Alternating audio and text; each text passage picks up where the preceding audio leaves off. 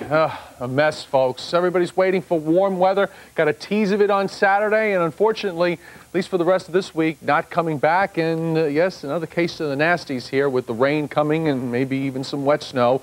Temperature-wise at 48, 34% humidity, a northeast wind at 5. Not too bad on the barometer. And we have a partly cloudy sky.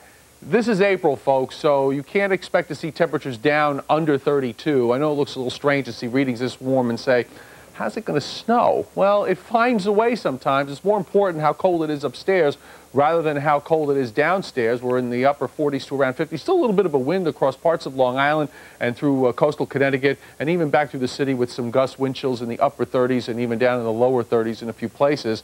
We had a clear sky earlier. However, clouds are starting to roll in from the southwest, and this is some of the lead moisture from our storm system that's moving out from the plains and heading for the East Coast. And we are locked in a pattern. If you think back to that stretch in late January and February when we had that blocking pattern in the atmosphere and the cold air was coming down out of Western Canada, we're in the same situation now. And that's why warmer air, way off the map, is not going to have any chance to move up the eastern seaboard. In fact, we may have another round of chilly precipitation sometime later toward the weekend. But first things first, there's the moisture coming in, pulling out of the Gulf of Mexico, and some lead snows already moving through parts of the Midwest.